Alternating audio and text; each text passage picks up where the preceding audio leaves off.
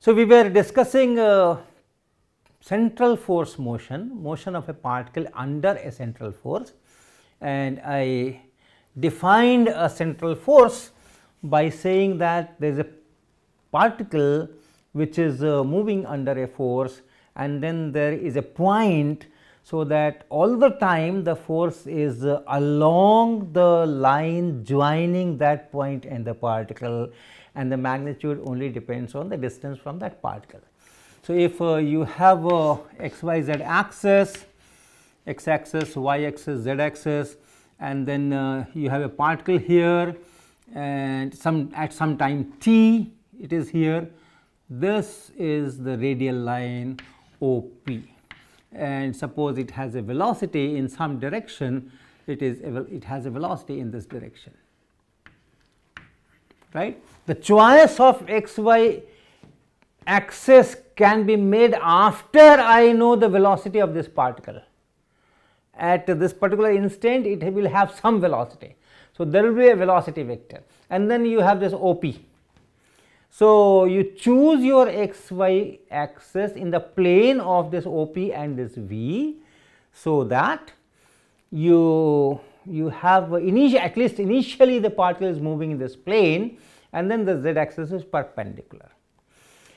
And if the force on the resultant force on this particle is like V Fr r cap, force is equal to Fr r cap, r is this distance and r cap is unit vector in this direction. This is r cap. Okay, it can be away from O or it can be towards O, that will depend on this function. This function can be negative, this function can be positive. So, the force can be away, force can be towards. So, those things will be taken care of by this scalar function small f r, but the direction is along OP, and the magnitude of the force depends only on this distance, then it is called a central force. And then we saw that the torque is 0, torque on the particle is 0, because at any time, what is torque? Torque is r cross f, and since f is in this radial direction, r vector is in the radial direction. So, this is 0, and torque 0 means the L vector is constant, because your torque is dl dt, right. And if L vector is constant, and then L vector is m times r cross v, and L is perpendicular to this r vector and also perpendicular to this v vector, and initially, at least initially, r is here, v is here. So, r cross v is in z direction. So, this is some L naught times k cap. So, initially there is no velocity component in z direction, and velocity has to remain perpendicular to the z direction, and therefore, you cannot have the particle out of this xy plane. And so, from here itself we can say that the path of the particle under a central force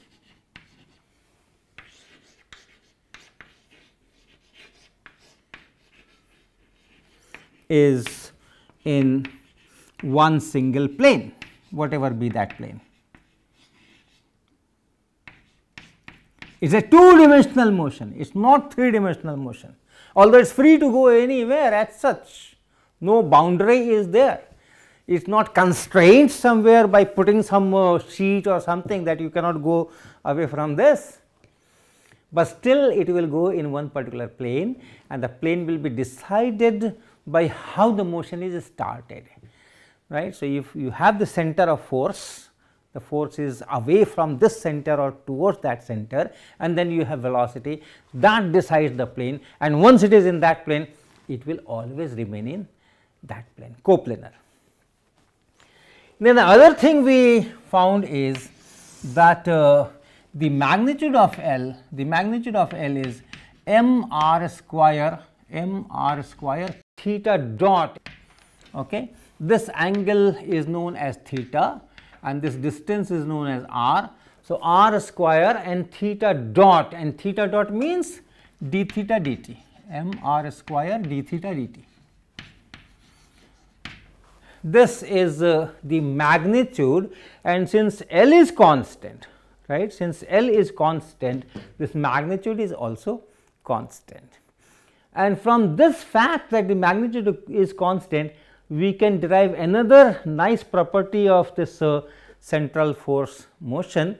The path is in one single plane, and now we are going to derive yet another beautiful property under central force motion, and that is, if the particle at time t is somewhere here, this is x axis, this is y axis, this is r, this is theta, and in dt time, this is at time t, and in dt time it reaches somewhere here, and this time the velocity is v.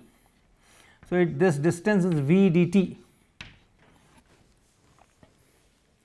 and this angle is theta. This distance from here to the new position is r plus dr, and the new angle is theta plus d theta. So, this angle is d theta. So, let us first calculate what is the area of this triangle. What is the area of this triangle? Remember, we are talking of infinitesimal time dt, and therefore, this dr is infinitesimally small, this d theta is infinitesimally small, and this whole area is infinitesimally small. What is that area? Let us calculate. So, if I drop a perpendicular from here and call this as h, remember this v dt is this line is v dt. Area of this triangle is half into base into height, half into base into height, and that is half into base is this is the base, one side on which you drop the perpendicular from the third vertex. So, this is base. So, this r, base is r, and height is this one, and this height you can write from this right angle triangle, this height will be r plus dr sine of d theta, r plus dr sine of d theta, right. This is height, and we have dropped perpendicular to get that height, and then this is a right angle triangle. This is the hypotenuse, r plus dr is the hypotenuse, and this is the side h opposite to angle d theta. So, sine d theta will be this h divided by r plus dr, and h will be r plus dr into sine d theta. But since the angle is infinitesimally small, sine d theta is same as d theta in the limit. So, this will be half into r and into this r plus dr and then d theta, and that is half r into d theta is r square d theta, and then plus r into dr into d theta. And since we have first order infinitesimally small quantity present here, and this is that second order infinitesimally small quantity, there are two infinitesimal quantities dr and d theta is product of that. So, this can always be dropped in presence of this. This is not an approximation. This is not an approximation because we are going to take limits. We always talk in terms of the limits. Final results in calculus are the limits, and there it is exactly the same. So, this can be dropped out, and this area dA is equal to half r square and then d theta. That is the area, and this is the area swept by this radius vector in time dt. This was the radius vector.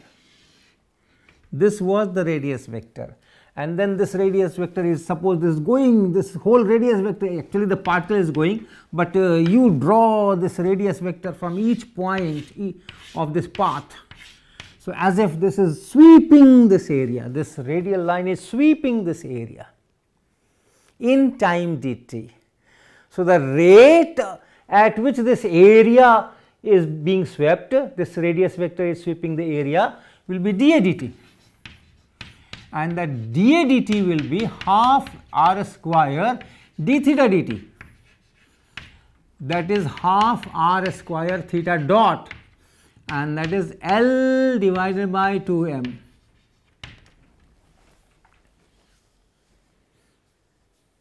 Constant, independent of time.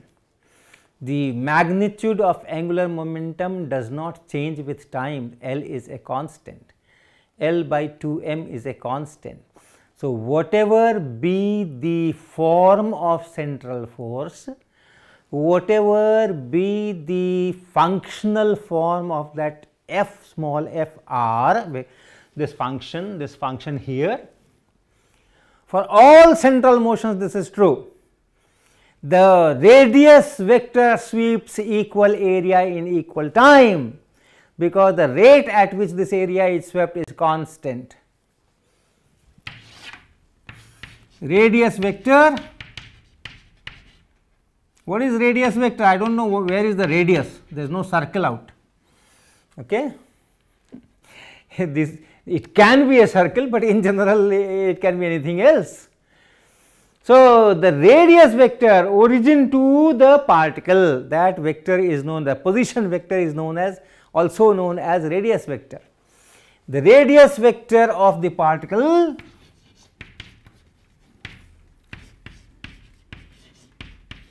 sweeps equal area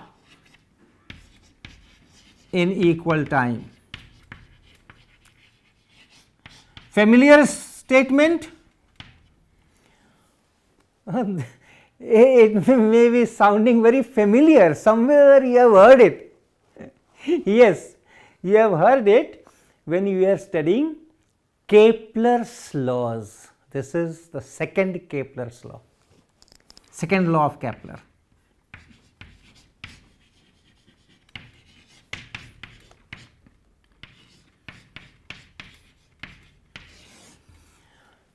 And from in what context these laws were given?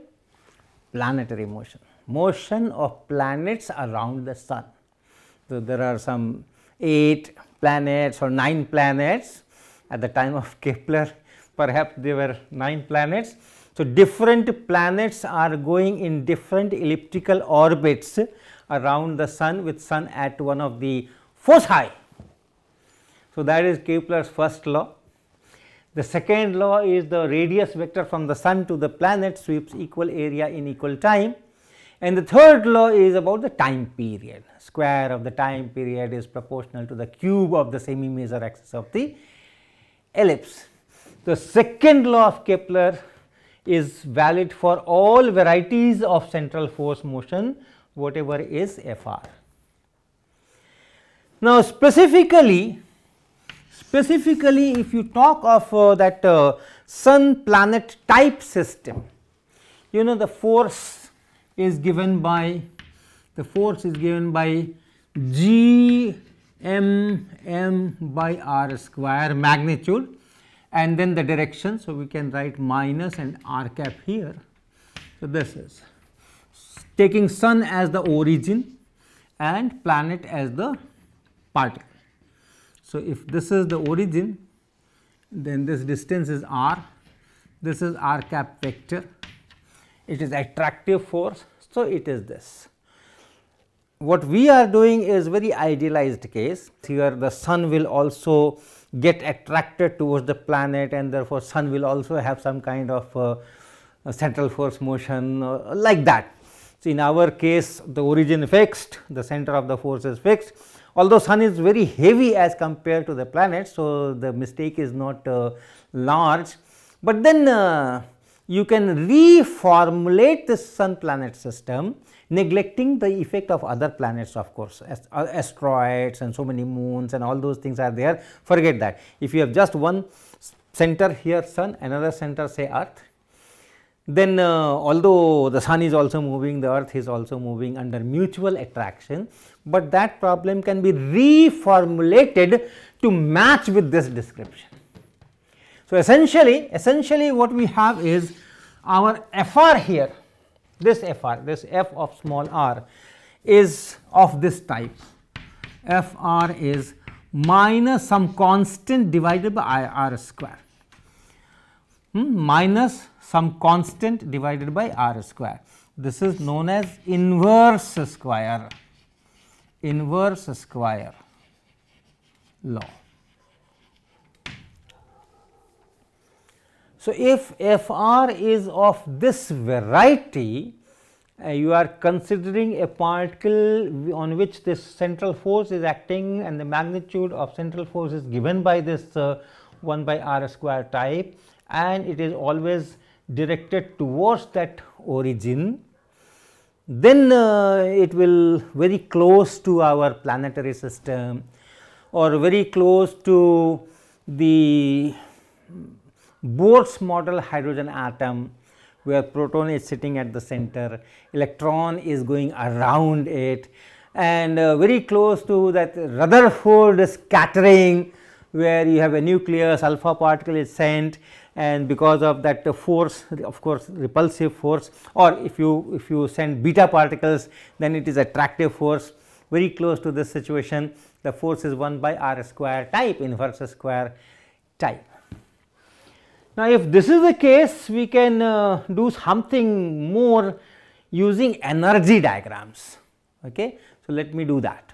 So, energy diagrams I had talked when I was talking of particle moving in one straight line. I took an example of spring force Vx is equal to half kx square, and if I plot this Vx as a function of x, it is a parabola, and from the shape itself I can tell many things. If this is given and if the total energy is known, then I know what are the turning points, what are the amplitudes, and then as a function of x, how much is the potential energy, how much is the kinetic energy at each time. Many things I can derive from these kind of diagrams. But if the motion is not confined to one straight line, but it can go in a plane in different directions, then how do I plot this? So, it so happens that in this kind of central force motion, we can have a similar thing, energy diagram, but not exactly of this kind that I am just plotting this potential energy as a function of time, because here if this is force, force is equal to minus k by r square r cap, then this potential V of r will be minus k by r, right. So, I just plot this V by r versus r, it will be a hyperbola, and it will also give you some results, but not very useful. So, we do some mathematical manipulations. Let us see what. First is, we write this total energy U, which is half mv square and plus potential energy, which is minus k by r, right. Kinetic energy plus potential energy is the total mechanical energy. This is what I want to use in this diagram, and this V I write as r dot r cap and plus r theta cap, r theta dot and then theta cap. This is velocity vector. I had derived it in the previous lecture. If you look at it, the velocity vector V is given by this, and it is the magnitude of this whole square, that is here V square. So, this is V and then square and minus k by r. Okay, we derived this. We said that r vector is r cap, and therefore, the velocity vector is d dt of r vector, and from there we said it is d dt of r cap, and then we opened it, right, this r d dt of r, which is r dot, and then r cap plus r, and then d dt of this this quantity, and we saw that this quantity turned out to be theta dot and theta cap. So, r theta dot theta cap, we derived that. Okay. Now, what is that magnitude square? This magnitude square is half m this component square plus this component square. They are components in perpendicular directions. R cap direction and theta cap direction are perpendicular directions, unit vectors in perpendicular directions, and therefore, you have broken the velocity vector into perpendicular components, one along r cap, another along a theta cap, and so the magnitude square is the square of the two components, sum of the squares of the two components. So, this will be r dot square and plus r square and theta dot square. So, this will be the magnitude and minus k by r. And you also know that m r square theta dot is L. So, theta dot is L by m r square. Okay. Theta dot is L divided by m r square. Put it here. So, you have half m r dot square, that is first term, and then you have half and m here, r square here, and then theta dot square. So, L square here and m square and r 4 here, and minus k by r. So, this is half m r dot square and plus 1 m cancels with this power. This r square will make it r square in the denominator. So, you have L square divided by 2 m r square, 2 m r square, and then minus k by r. This is it. This is it. So, the total energy U is equal to half m r dot square and then plus L square by 2 m r square and minus k by r. This you can do with any central force, not necessarily inverse square, only this term will be different. If you change the force law, if it is not inverse square attractive force is something else, then this will be something else, and only change will come here, this part will still remain the same. Now, it resembles, now I have only one variable r, not x and y. So, it resembles that motion in one straight line. There we had for motion in one straight line, we had u is equal to half m x dot square dx dt, and then Vr plus potential V x y z. This is a function of x. No, it is a one straight line motion. So, the position is just V at x. So, you have half m x dot square and then a function of x, and then we said that okay, we plot this V x as a function of x, and then we derive information from here. Now, this equation is somewhat of this type, half m x dot square, half m r dot square, and the same x is appearing here, it is some function of x, and this is some function of r dot here and some function of r here, x dot here and some function of x here, right. So, you can draw a diagram where this quantity is plotted, right. here we plotted this Vx, here we plotted this Vx and derived the equations.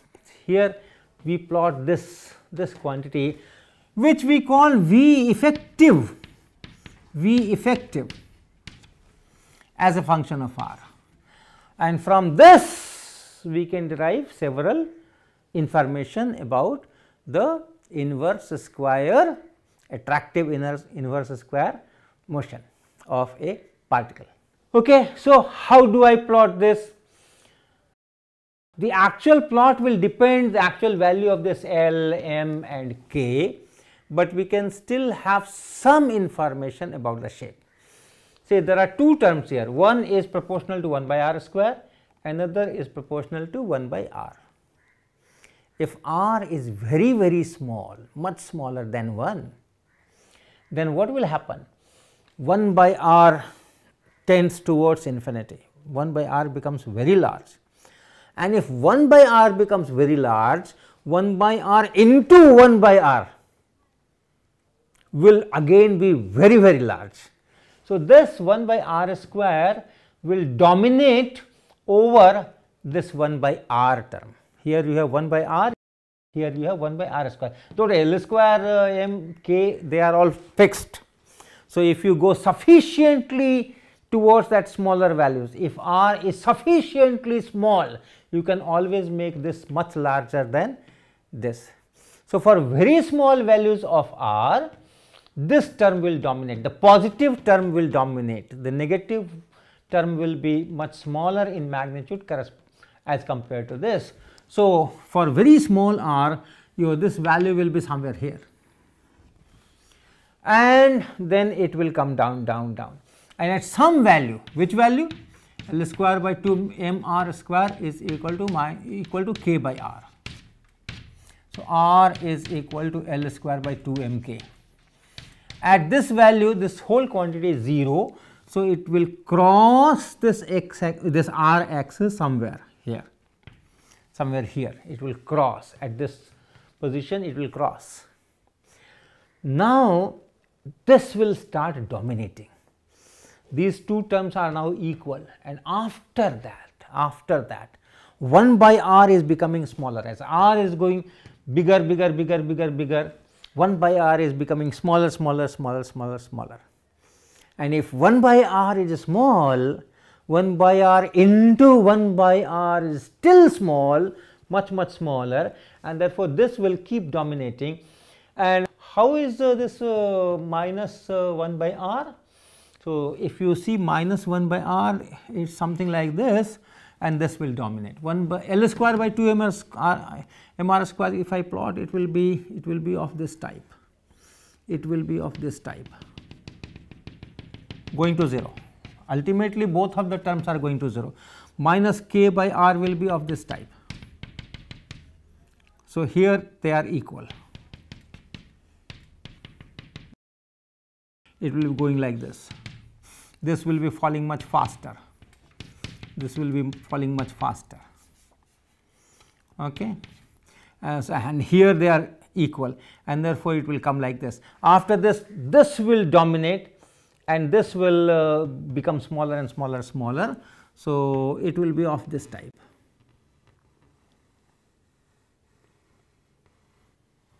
This will be of this type.